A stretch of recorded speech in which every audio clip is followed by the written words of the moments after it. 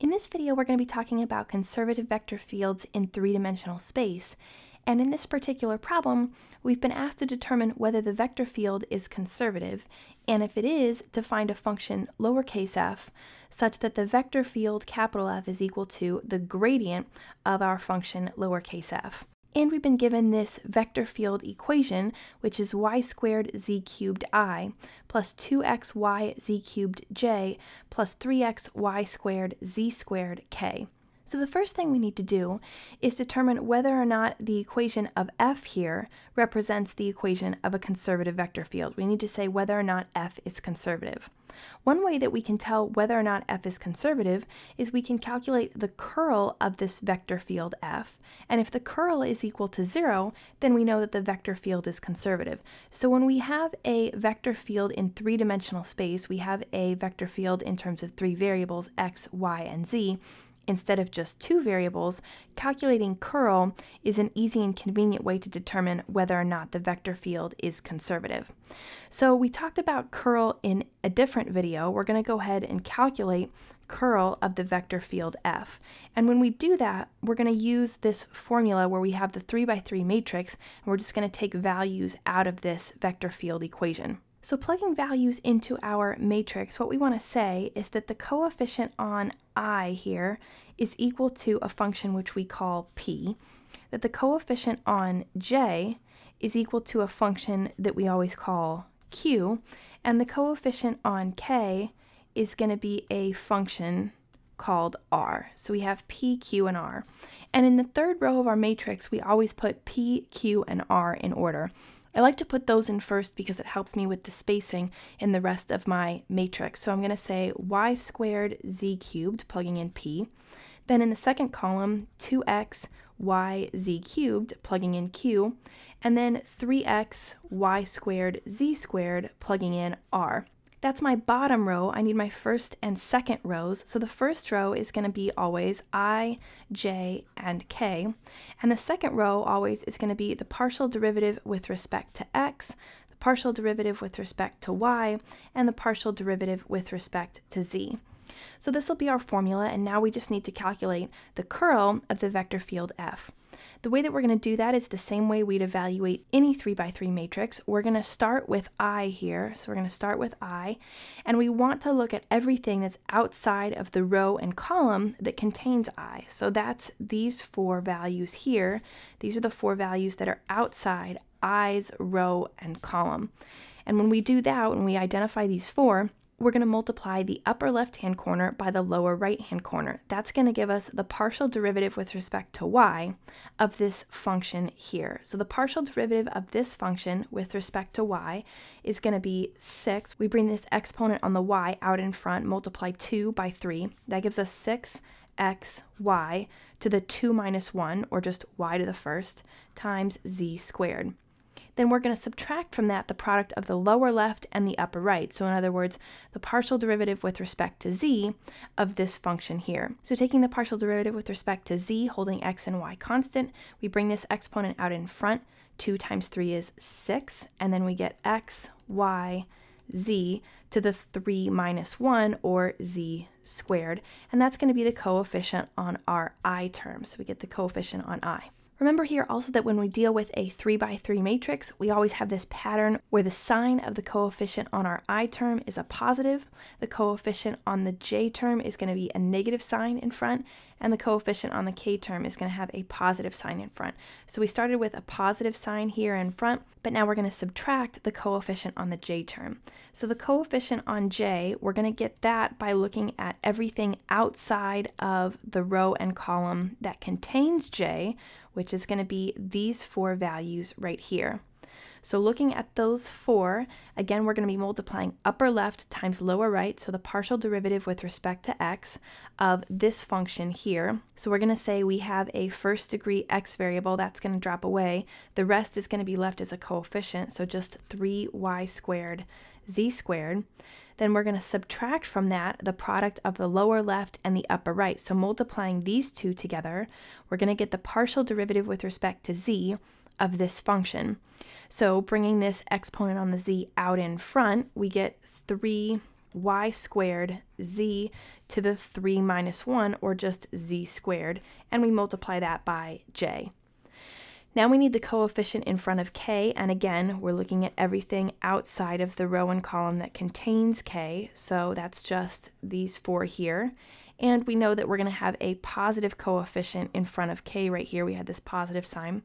So we're going to go ahead and say plus, and now the coefficient in front of k. So again, upper left times lower right means taking the partial derivative with respect to x of this function here. We have a first degree x term, so that'll drop away, and we'll just be left with the rest of it, which is 2y z cubed. And then we'll subtract from that the product of the lower left and upper right. So the partial derivative with respect to y of this function here, bringing the exponent on the y out in front, we bring that 2 down, we get 2y to the 2 minus 1, or just 2y to the first, and we have z cubed, and that'll be the coefficient in front of k. Now we need to simplify our right-hand side here, so you can see we have 6xyz squared minus 6xyz squared, that's 0, so we get 0i. Here we have 3y squared z squared minus 3y squared z squared. That's going to be 0, so we get minus 0j. And then 2yz cubed minus 2yz cubed is a 0, so we get plus 0k. And this vector here, 0i minus 0j plus 0k, is what we call the 0 vector, and this is just equal to 0. So we've shown that curl of the vector field f is equal to 0, and that tells us we can say, therefore, f, the vector field f, is conservative. That 0 value for the curl tells us that our vector field is in fact conservative. So we were asked to say whether the vector field is conservative. We've shown that it is. And now that we know we have a conservative vector field, we need to find this function f such that the vector field is equal to the gradient of our function f. To find f, we're always going to follow this same process. What we're going to do is take our functions p, q, and r. We're going to say that p is equal to the partial derivative of the function f with respect to x. So I'm going to have f sub x of xyz, which is going to be equal to just my function p, so y squared z cubed. I'm going to set q equal to the partial derivative of f with respect to y, and I'll just plug in my function q, which is 2x y z cubed. And then r is always going to be equal to the partial derivative of f with respect to z of xyz, which is equal to our function r 3x y squared z squared. So now I have 3 partial derivatives of our function f. We're always going to generate these based on p, q, and r. I'm looking to use these partial derivatives to get back to the original function f of xyz. The way I'm going to do that is always going to be the same process. We're going to start with the partial derivative with respect to x, and we're going to integrate this function with respect to x. So here we have a derivative with respect to x. We're going to be integrating with respect to x.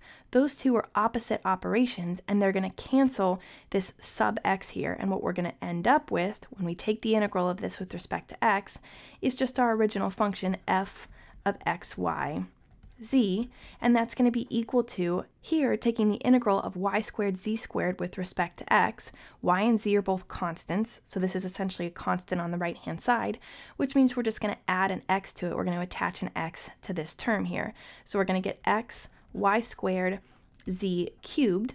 But it's important to remember that we only took the integral with respect to x, and we have a 3-variable function here. We have x, y, and z. Taking the integral with respect to x only really addresses the x variable. We have to also address the y and z variable. And the way that we do that is by adding a function which we'll call a function of g, and we're going to say plus g of y z.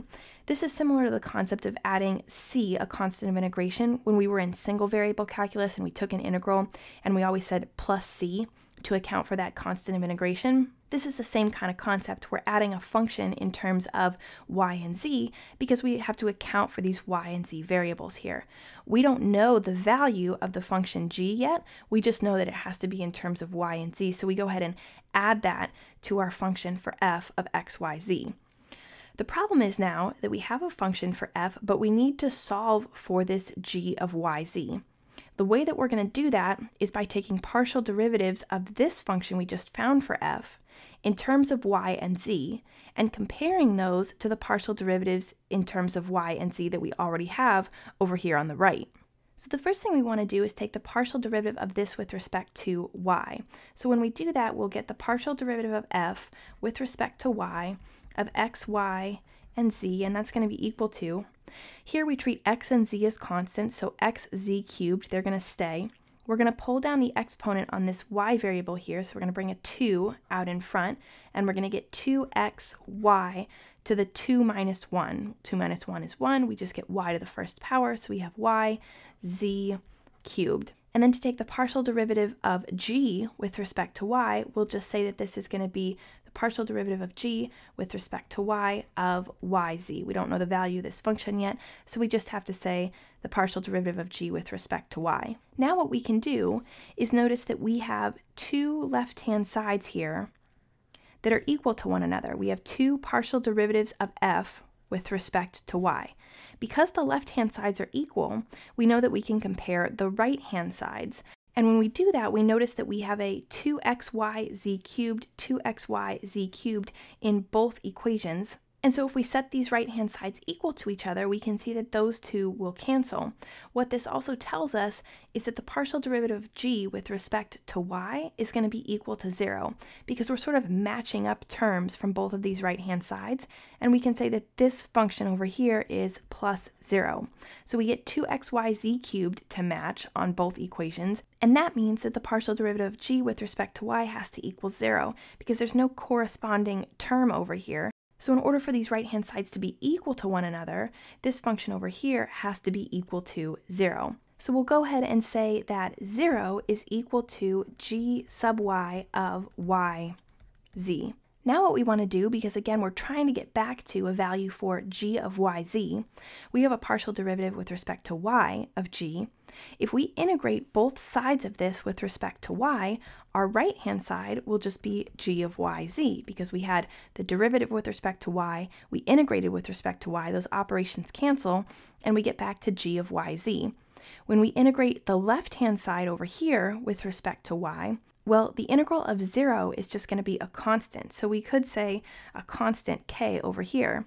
But because we integrated with respect to y, and g is a function in terms of y and z, we've only addressed the y variable over here. We also have to address the z variable, in the same way that when we took the integral with respect to x of this equation, we had to add a function in terms of y and z to touch those variables. Same thing down here. We have to touch the z variable as well, address that z variable, which means that over here on the left-hand side, we want to add to this a function in terms of z. So we'll name a third function, which we'll call h, and say h of z plus k. So now we have a value for g of yz, and we can go ahead and plug that into our function here for f of xyz. We'll say that g of yz is going to be equal to h of z plus k. So we're getting closer, because now instead of a function g in terms of two variables y and z, we just have a function h in terms of one variable z. But it's not acceptable to leave this in our final answer, so we also need a value for h of z. The way that we're going to find that value is by taking the partial derivative of our function f of xy with respect to z. We already took it with respect to y, now we're going to take it with respect to z and compare our result to the partial derivative we already have with respect to z over here. So we'll get f sub z of xy z is going to be equal to, holding x and y as constants, this xy squared acts as a coefficient, bringing the 3 exponent here down in front, we get 3xy squared, and then z to the 3 minus 1, or z squared. Taking the derivative of h of z with respect to z is just going to give us h prime of z. Because there's only one variable here, we can just say h prime of z. Instead of here we had two variables and we had to say the derivative of g of yz with respect to y. It was a partial derivative, so we had g sub y of yz. Here there's only one variable, so we can just call it h prime. So we have the derivative. The derivative of k, of course, is just 0, because k is a constant. So that drops away, and now we have our partial derivative with respect to z. So again, noticing that our left-hand sides here are equal to each other, that tells us that we can set the right-hand sides equal to one another, and we see that we have 3xy squared z squared in both, so we match those up. That means that in order for the right-hand sides to be equal to one another, h prime of z has to be equal to 0, because we can say we have a plus 0 over here. Those are the only two things that match. So we'll say 0 is equal to h prime of z. Now what we're really looking for here is a value for h of z, because we have h of z in our function here for f of xy. So in order to get back to h of z, we need to go ahead and integrate both sides of this with respect to z, because over on the right-hand side, we have the derivative with respect to z. When we integrate that with respect to z, those operations cancel, and we'll get a function for h of z. Integrating this left-hand side over here with respect to z, again, the derivative of 0 is just a constant, so we'll call this a constant L, since we already used k to represent a different constant. So the integral of 0 is just going to be L, and we don't have to add to this a different function like we added h of z over here, because this is a single variable function. Over here, when we took the integral of g sub y of yz, we took it with respect to y, so we had to add a function in terms of z to address the fact that we had a z variable here. Here, we're just taking the integral with respect to z of both sides. There's no variable that we haven't touched yet, so the integral of 0 is just L. We leave it as a constant, and we can go ahead and plug in L for h of z. So taking this equation and bringing it down here, we're going to say that f of x, y, z is going to be equal to xy squared z cubed. Now we have plus h of z. We know that h of z is L, so we get plus L, and then we have here plus k. Now all we need to realize is that when we have two constants left over here in our final answer, we can actually combine them into a single constant, because if we ever needed to solve for these constants, we could solve for them separately. Let's say that we solved for both and we said L was 3 and k was 2, well, we would add them together and get 5. So if we combine these two constants together and we call the single constant k, then when we solve for k, we'll just get k equals 5. So we don't have to keep them separate because they just both represent constants. We can combine them and say that our final answer is f of xy z is equal to xy squared z cubed plus k. And this is the function f, whose gradient here, the gradient of f, is equal to the vector field, capital F, represented by this equation when we know that f is a conservative vector field.